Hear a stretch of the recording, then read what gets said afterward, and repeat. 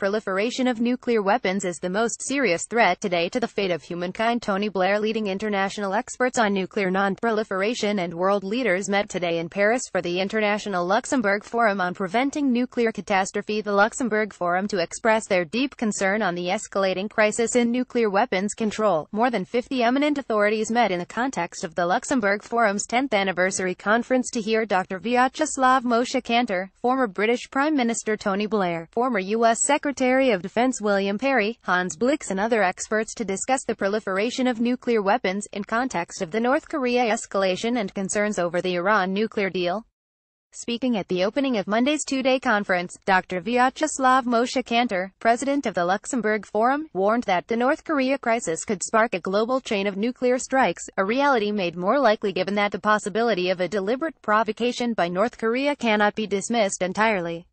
With the added risk posed by key regional partners and fellow new nuclear states, Pakistan and India, even a single nuclear strike could trigger an unpredictable spiral of nuclear reprisals, added Dr. Kantor.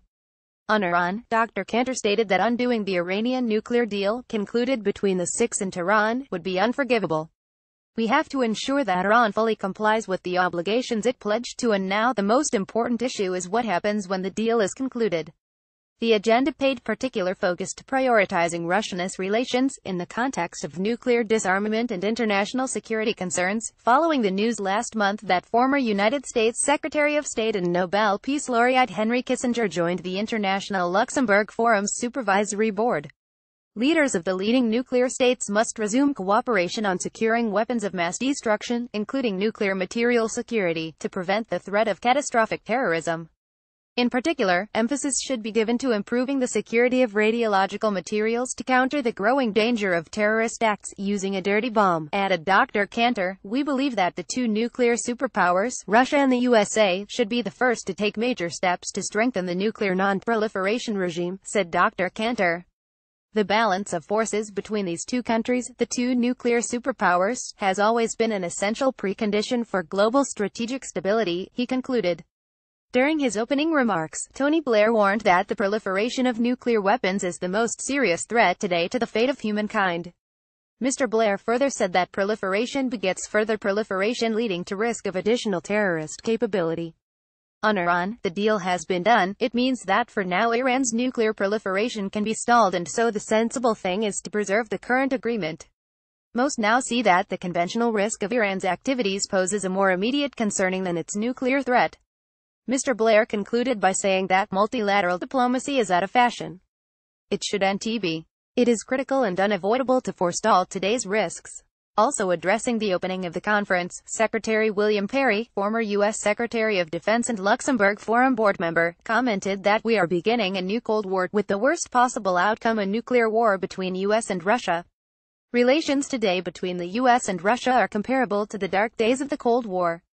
How could we have let that happen? The International Luxembourg Forum on Preventing Nuclear Catastrophe was established in Luxembourg on the 2425th of May 2007 by decision of the International Conference on Preventing Nuclear Catastrophe. The Forum is one of the most representative non-governmental organizations to bring together leading international experts on the non-proliferation of nuclear weapons and arms reduction and limitation. The Advisory Council comprises more than 50 of the most authoritative and best-known international experts from 14 different countries. The president of the forum is Dr. Vyacheslav Moshe Kantor, who oversees the International Advisory Council and the Supervisory Board. 2017 marks the forum's 10th anniversary.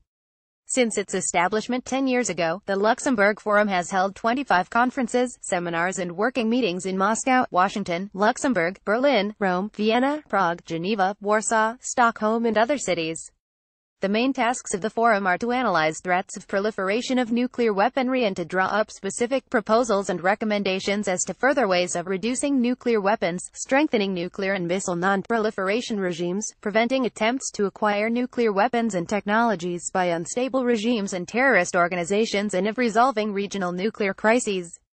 To facilitate the process of arms limitation and reduction, and to counteract growing threats to the non-proliferation regime and the erosion of the fundamental tenets of the Treaty on the Non-Proliferation of Nuclear Weapons (NPT).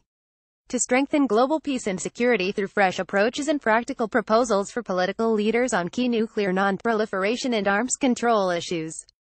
Source: The International Luxembourg Forum.